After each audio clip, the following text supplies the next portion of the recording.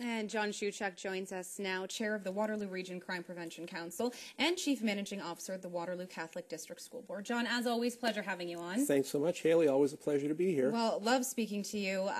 You and I have talked about bullying a lot, among other issues. What do you think when you see a piece like that, when we hear this young girl, Christine, bullied, turned a negative into a positive? It's such an uplifting way to start off this conversation, and I can't say enough about what she did, because we spend a lot of time dwelling on what's wrong with the world when really we need to start spending a lot more time on what's right with the world, and things like what young Christine have done there are things that are right with the world, and we can really build on that kind of an attitude. So, and we're making great strides all across the region right now, trying to build on the positives. Okay, that's what I want to talk about. Let's talk about the strides. Let's talk about the message getting through to the people it needs to get through to. Well, one of the key messages that's getting through right now, and Melanie hit the nail on the head when she was speaking to you over the telephone, we're focusing on this as primarily a youth issue, bullying, and really it's a societal issue. It cuts right across all demographic groups. It cuts across all age groups. I work for a school board. I can guarantee you that in the dozen years that I've worked there, the worst bullies that I've run across have actually been adults and not young children. So we need to get our heads around the fact that it's not just primarily a youth problem, it's a societal problem. But we need to focus on the youth because that's where we'll break the cycle. Exactly, yeah. What do we do, though, if it is a societal issue? We see it in the workplace, we see it with adults.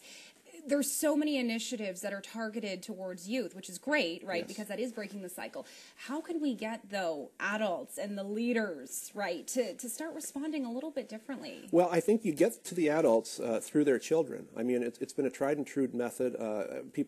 Viewers would be familiar with the 4-H program in the province of Ontario and North America. That was originally designed to have young children take back farming techniques to Dad and say, Dad, this is a good way to do it. I was one of the 4-H members. I can recite them for you if you like. There you go, exactly. And so that principle still applies to this. If we can teach children the proper ways to conduct themselves at a young age, then they can correct their parents when they see their parents behaving in bullying ways or disrespectful ways and all that. So when I talk about breaking the cycle, nobody's born a bully. It's something you learn. It's something you acquire, whether you learn it from a parent, an older sibling, a friend, that kind of thing. If we can get people focusing on breaking that cycle at the earliest possible ages, then that's where this thing will eventually end. Let's talk about the role of educators, yourself, teachers at the Catholic Board. How can you lead by example and notice when things aren't quite what they seem to be and present that image of, bullying is not cool? Well, exactly. And schools are the perfect environment to start keying on that message. And we've done some things in the region, things that we're very excited about. We have the Think program, which we've talked about here on this show before, which originated with just a simple set of words, the word think, people asking, is it true, is it hurtful, is it illegal, is it necessary, is it kind? To ask yourself those questions before you get on Twitter, before you send that nasty text message to Haley, because she's really been bugging me today and I'm going to let her have it. We've all done it. So at St. Mary's High School, they came up with this idea, Think. They've got posters, they've got bookmarks. It's being rolled out in partnership with the Crime Prevention Council, the Waterloo Regional Police Service. And the simplest little thing, a little blue band. Yeah, if you can hold that up for us to see. On your cell phone with the word Think on it. I have it on mine, and really the purpose of it is every time you're thinking, I'm going to put out that nasty tweet, I'm going to post something on Facebook, I'm going to be really mean to somebody, you pull it out and you say, there's that blue band, darn it, Yeah, let me go through the checklist. Not going to do that right now. Yeah, and it's been hugely successful, It's been hugely hasn't it? successful at St. Mary's. It plays off of a program they already had running called Kindness Matters, where they're trying to change the attitude of the school.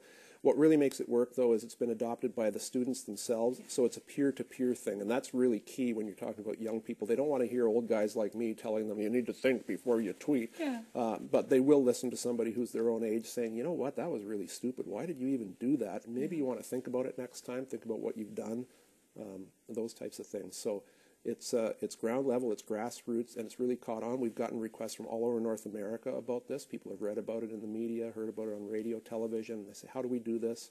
And it's a simple matter of some really inexpensive elastic bands. The joke was that we couldn't go into Sobeys or Zehrs anymore because all the blue elastics were disappearing off of the You're off the buying them broccoli. Yeah, so Well, good. It's just another way how Waterloo Region is really leading, you know, in Ontario and Canada when it comes to these type of initiatives. John, you're going to stay with us in studio for one more segment. We do need to take a quick break. You can always get involved in our conversation. Is bullying awareness leading to effective action? I think so far we've discussed that it is. We're on Twitter at TalkLocalWR. You can email the show, talklocal@rogers.com. We'll be back right after this.